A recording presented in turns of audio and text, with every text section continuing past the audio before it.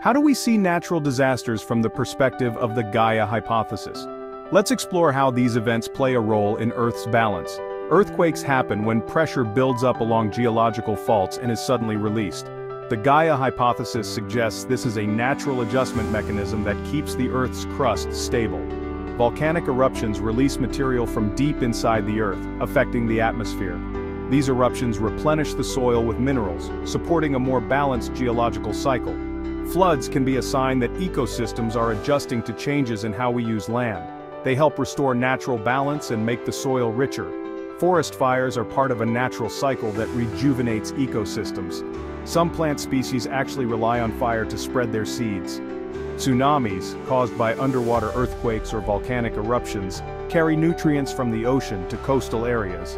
This enriches the soil and supports coastal ecosystems, even though their impact on humans is often devastating.